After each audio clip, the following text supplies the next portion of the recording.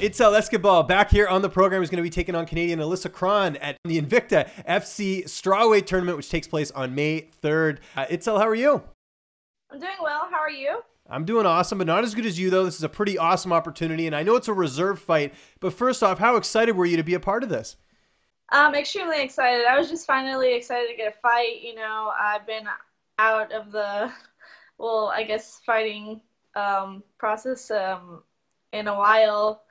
So I was just excited to, get an opportunity, and especially with Invicta, which is such a, big organization and stuff. Yeah, I saw you were supposed to fight at, I think it was Fury FC 31 in March. What happened there? How come that fight didn't materialize? Yeah, my opponent ended up saying that she couldn't fight. She was apparently injured. So, I mean, we tried finding, like, another opponent like, a bunch of times. We even, like, put it on Facebook and everything, and we just couldn't find a fight, so. Okay, that makes sense. And I know, you fought a lot for LFA. Was there just no, opponents available as well? Because I imagine, you'd sort of built your career up with them.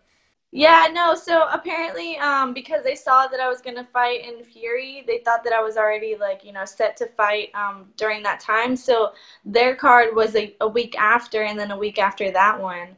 So they just didn't end up asking me if I was going to fight with them or not. So, yeah.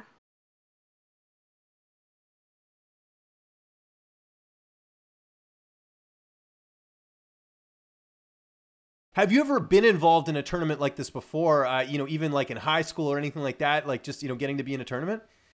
Well,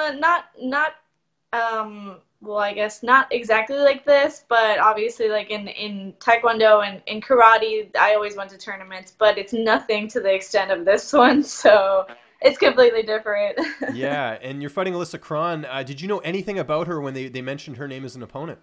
Not really. We were just like, yes, we'll fight. It's a great opportunity. Of course we looked her up, but yeah, it was a perfect opportunity, so we took it.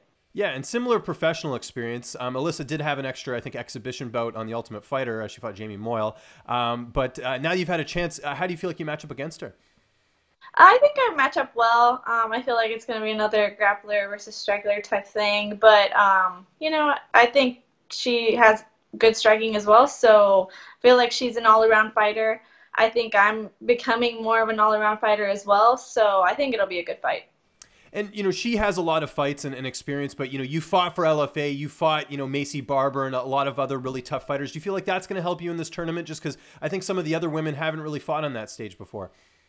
Yeah, definitely. I think any fight that I've had, I've learned a lot more, coming up from, like, I guess the lower circuit and like the local stuff, and then like getting up to LFA and starting to become a little more like confident in what I'm doing and stuff like that. Everything counts, even the smallest things and stuff like that. So I think everything that I've done to come to this point, everything has helped me, little or big. Every single thing has helped me. How's training camp going? Who've been some of your main training partners?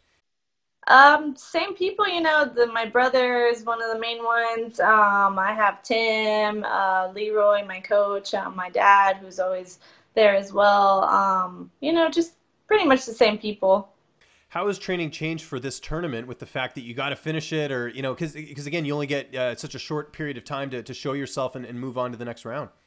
Yeah, I feel like, because it's only going to be one round, everything's going to be probably way more fast-paced than like a normal fight. So we've kind of been training to go a little more like a lot more faster, and like, kind of speed up my, I guess my, what is it? Yeah, just keep things like I guess what is it, the anaerobic or aerobic or whatever, Yeah, using like a fitness term. I know what you mean. Yeah. Though. I know exactly what you mean. It's like you gotta be more like used to like the sprinting as opposed to like the long distance running. To use a running example.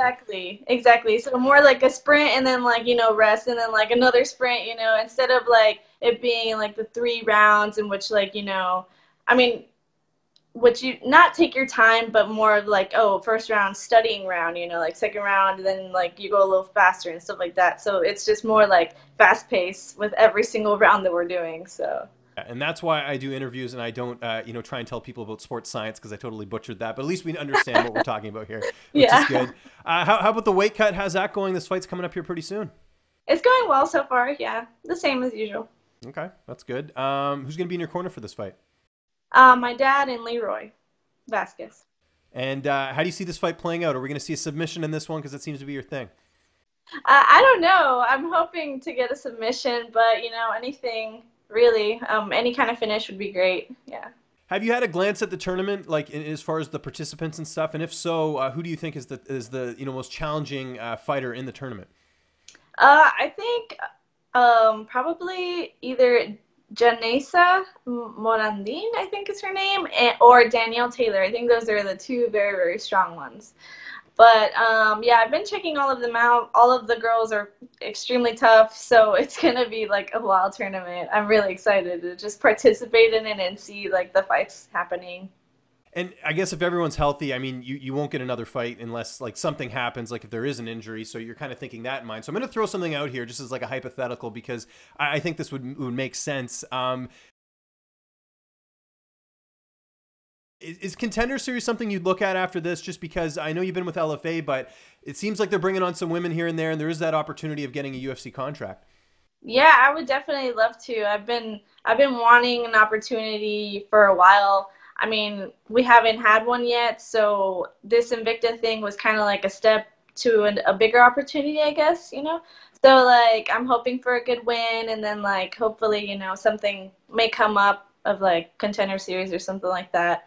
We would definitely take that opportunity. Well, I mean, you're in a good spot. I mean, you're very young in the sport. You've got a great record, and again, like being a part of this tournament, I think will get all the women a lot of eyes on them because it's so unique, right? You don't see that too Yeah, often in MMA. So that's just definitely. my 2 cents. Downtime. We always talk about TV shows.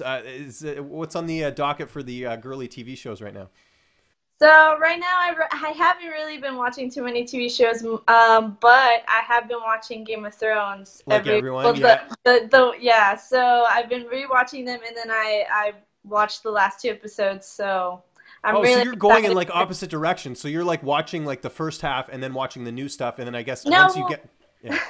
well, I already watched all of Oh, okay. I the see what you're previous saying. Yeah, yeah. seasons. So you've already So seen it. I was just rewatching them and then watching the new one again. Well, barely. So yeah. Okay. Well, that's good. Yeah, because I thought you meant like you hadn't seen the earlier season, so you're gonna like catch up eventually in the middle. But like No, that no. seems a lot cooler what you're doing there. Who do you like the most in Game of Thrones? Is there like a favorite character? Um, Probably Arya Stark. She's pretty cool. The Just like her fierceness and stuff like that, and like she knows how to like fight and stuff. So I guess I relate a little bit. But yeah. Is that the appeal of it? Is the fighting? Being a fighter yourself, is that something that gravitates towards? Sort of you gravitate towards you to the show. Yeah. Well, I just like the show overall. Like so. Yeah, I've been watching it since the beginning. So. And pretty much everyone has too, except for me. I haven't really seen too much of it, so there you go. But Really? yeah, I'm in the minority. I know I got to catch up. I'm not. Yeah, everyone's always like, "What? You haven't been watching Game I of Thrones?" know, I Like, know. Well, what what? happened was I don't know. I'm trying to remember. I think it was just I never had HBO, and then like I was watching other stuff, and it's tough. There's so many good shows out there right now. Like I'm Yeah, watching definitely. Billions right now. That show's amazing. So I got to get on Game of Thrones though. So you might have twisted my arm on that. We'll see. But in the meantime, I'll tell you what I will be watching. May 3rd, Invicta FC Phoenix Rising Strawweight Tournament. I think that's how you say it. It's coming up here. It's going to be awesome. It's always a pleasure talking to you. Just remind people where they can find you on social media, and if you have any sponsors or shout outs, the floor is yours. Okay. So on Twitter, I'm at Itzel underscore Esquivel underscore. On Instagram, I'm at Itzel Esquivel MMA. The same with Facebook. And I'd like to shout out my gym, Paradigm Training Center, JDogs PKKA, some of my sponsors, FightStar, Loaded Pistols, and my newest sponsor, Relentless Spirits.